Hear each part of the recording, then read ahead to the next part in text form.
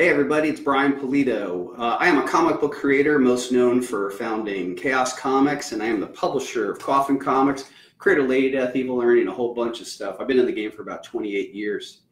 But today I'm coming in before you for a whole different reason. In addition to being a comic book creator, I'm actually a very active comic book collector.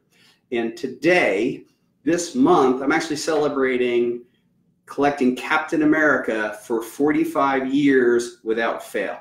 So today what this broadcast is about is my love of Captain America. Why? I'm going to go take a look through some Captain America comics and objects, and I'm going to ruminate a little bit. But first up, let's get right into it.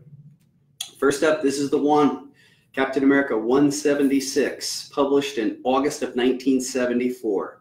I walked into a pharmacy in Long Branch, New Jersey on Norwood Avenue, and I saw this one on the spinner rack. Now, it's pretty fascinating that this would be the first Captain America comic I got, because this is the one where he actually quit. If you remember, this particular storyline capped off a storyline where he is Captain America no more. He was disillusioned to learn that at the very top of the seat of government were some nefarious bad guys. So very interesting. My collecting of comics in general, and Captain America in particular, started when he quit. So I actually think that I've gone back, that I've collected comics longer than that, but I kind of use this as the benchmark of the formal collecting. So I'm going to show you some of the Captain Americas that I really enjoy that I've personally collected. Now this one, Strange Tales 114, is pretty cool because it's the quote-unquote first appearance of Captain America in the modern Marvel era, but it's not really Captain America. There's a guy dressed up as Captain America named the Acrobat, and rumor has it that Marvel is sort of trying out the idea of bringing Captain America back and using this guy as a way. So beautiful cover. Really happy to have that one. Really happy to have all the ones I'm about to show you. Big Daddy, you know, here you go. Avengers #4. This is my personal copy. This is the return of Captain America in the modern Marvel age. Also reaccounted in the recent motion pictures. What makes this particular copy fun is I got it when I was about 26 years old, I think. And I got it at a place called Interstate Video World in Hoboken, New Jersey. This place sold rented videotapes, had long boxes of comic books, and sold ice cream. So I think I got this thing for less than 10 bucks. It's just one of those great magical moments. I don't know that if it's the best copy of the word. It's actually a pretty good looking copy, but there it is, Avengers #4, personal fave. So early on in Captain America's career at Marvel Comics, when he was reborn out of the ice, he appeared in some other comics, including Daredevil. That was a pretty cool one. But here's one where he appeared with Sergeant Fury, and Sergeant Fury and the Howling Commandos. And this is a beautiful Jack Kirby cover, Jack Kirby being the artist. And I'm trying to guess who might be the inker. Hard to guess sometimes back then. I also like all the logos and the trade dress on these old comics. They're amazing. So it's another great one that I enjoy having. Now I want to give you my bona fides. Here actually is a badge from me attending one of my first comic book conventions in 1974 in New York, the Phil Suling Comic Art Convention. I think that's what it was called.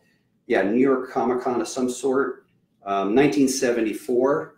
And recently, a friend of mine, Chris Flum, actually re-gifted me this beautiful program from that exact show.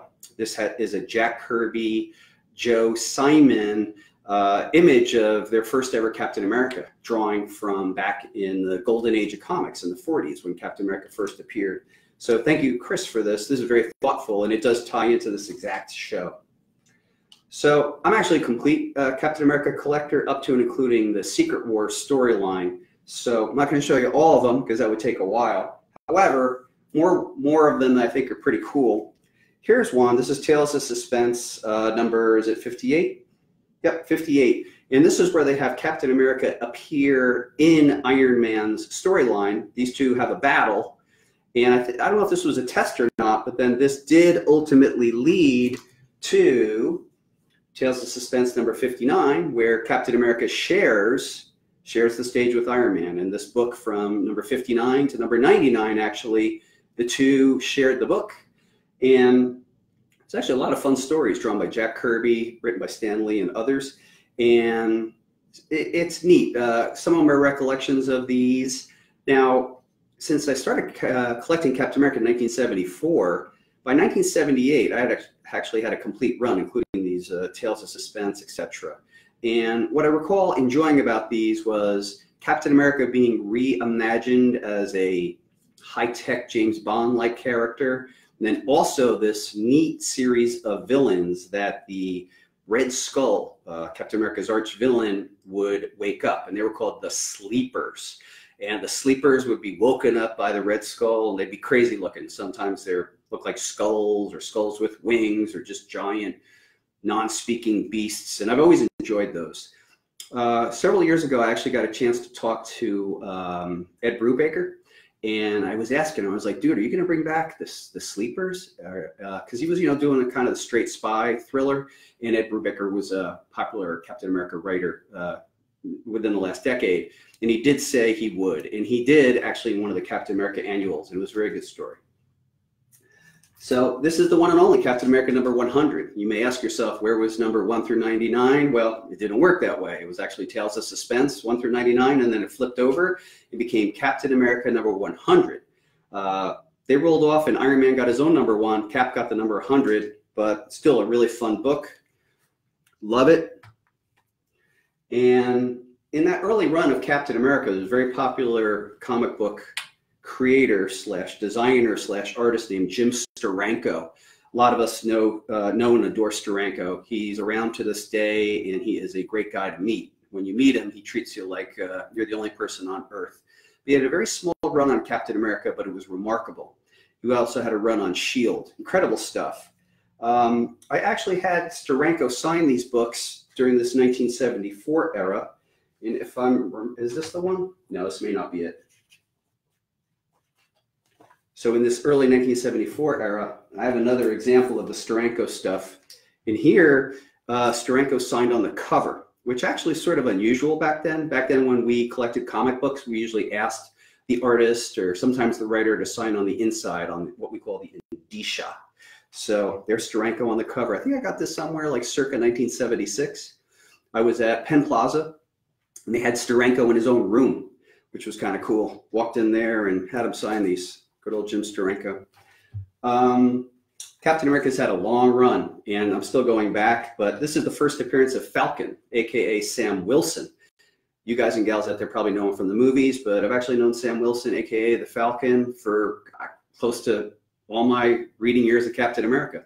I'd always say if anyone other than Steve Rogers was to be Captain America, it should be Sam, but I really like Steve Rogers being Captain America the most. But this was a really cool cover, the first appearance, and led to a really long run of these guys in partnership, along with Falcon, Red Wing. Cool stuff. I'm going to jump around a little bit and show you some oddball stuff. Yeah, I'm not the biggest collector of 3D stuff. I have a couple pieces, but I've always been obsessed with paper goods. So here's an interesting item. So Marvel did this series of comic books that came with a record. And that's exactly what this is. So this is a particular comic book, and in the back it came with a little record. And it's been a long time since I've heard this record. I'm not sure really what's on it, but thought that was kind of cool. And they did it for some other characters too, but the one I focused on was Captain America. Another neat thing that they did with Captain America is these little novels. And I love the cover of this particular novel. Classic image of Red Skull, Captain America in action. So that's another one. Here's something I think is particularly odd, and maybe someone out there could help me. But here's a Captain America comic. This is a bite-sized little dude, and it is a comic book, and it actually has panels and everything. And I just don't recall how I got a hold of it, or what its original purpose was. Was it in a box of cereal? I don't really know. And Captain America again, 45 years plus. I'm jumping up a little bit, and I'm jumping all the way to issue number 193. And this featured the return of the one and only co-creator of Captain America, Jack Kirby. So this was the beginning of this crazy storyline he did called Mad Bomb. And this image is very popular. You see it reproduced in all kinds of things like metal tins. You could walk into like any store in America, and this image is outrageously reproduced. But Is the beginning of a really fun and weird and strange run by Jack Kirby, where he brings his patented wild super science and supernatural craziness, and I really enjoyed that storyline. Now I am jumping from 194 all the way to 254. I think this was another renaissance in Captain America. This particular cover is by John Byrne. And if I recall correctly, guys like Roger Stern were writing Captain America. And also, I must mention, earlier on was a writer named Steve Englehart who wrote tremendous Captain Americas. I think that's where I started with Cap back in 176. But this was a great run. Roger Stern, John Byrne, really a lot of fun. Now, strangely, I'm jumping decades. There was a long decade-known run by a guy named Mark Gruenwald, rest in peace, where he introduced Crossbones, Sin, the Serpent Society, all fun books, even the crazy Cap Wolf. But I digress. Just another cool, odd Captain America item that I adore is Captain America's Bicentennial Battles. This is a format called Treasury Editions, and Marvel did these, and even DC did these. You'll recall books like Spider-Man versus Superman, but they would actually reprint some of their seminal storylines, and they look so great in this giant format. In this particular storyline has Captain America traipsing all over the world. And am I spotting this correctly? But it looks like, yeah, some of this book is actually inked by Barry Windsor Smith, a fantastic artist, probably most known for Conan, early Conan. But this was super wild and, standard Kirby madness. A fun book. Cool back cover. And back then, these books, this was $1.50. So, whoops, so you could just imagine, whoops, can't take me anywhere. You can imagine just how much fun it was as a kid to get a hold of those. Kind of having a sense memory that the first time I read that, it was sort of a summertime and I was visiting family in Ohio. But now I'm going to jump back to some more recent Captain Americas. This is sort of special to me. A friend of mine named David Harrigan actually did this nice sketch cover for me. And this sketch cover phenomenon is part of the modern era, and I think he did a great job. So this is Chris Evans as Captain America. Really appreciate Dave doing that for me. It's very thoughtful. A more recent Captain America storyline within the last 5 years that I personally really enjoyed was written by Rick Remender, and this was Dimension Z. This storyline lasted for about 13 issues, and this really represents a fun storyline because Captain America actually goes to an entirely other dimension that is created by his longtime archenemy, one of his archenemies named Arnim Zola. And the entire planet is pitted against him. And the story takes place over a period of time, like over a decade. He has children. It's very doomy at times, but it included crazy super science.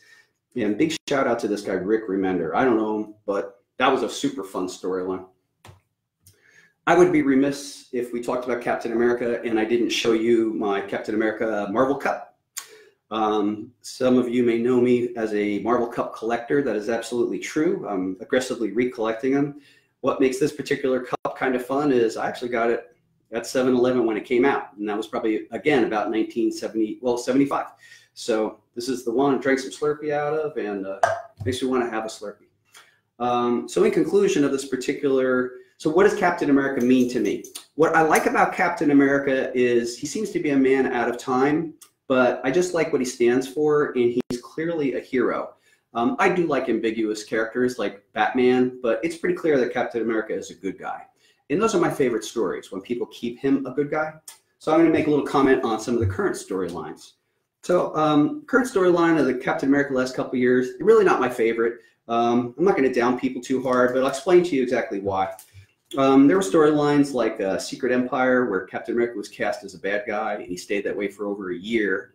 And there was even a storyline where Captain America died under Ed Brubaker's tutelage. I just don't like stories like that. And in this particular current storyline, we're in the aftermath of Captain America being seen as a bad guy, and he's actually on trial for murder.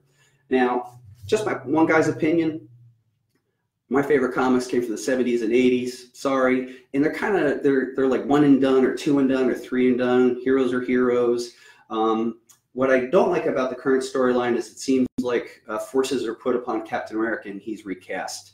It'd be really awesome if we could get back to that. Just use, a simple good-natured hero who goes through trials and tribulations to overcome great odds and just be heroic.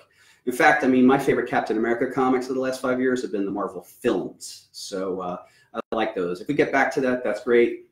It's just one man's personal tastes.